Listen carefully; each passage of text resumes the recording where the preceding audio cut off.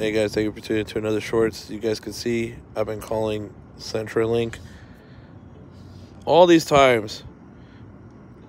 Yesterday, today, the day before, they disconnected my service at the lab and they have not fixed it.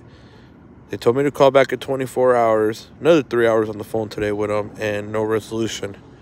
So yeah, guys, what do you guys think? Should we do a live stream to roast the shit out of CenturyLink for their scumbag moves that they did? They canceled my fiber without my authorization when I was only adding a second line to add another 1 gig connection. And I told them not to disconnect my prepaid. When they started bringing it up, I said no.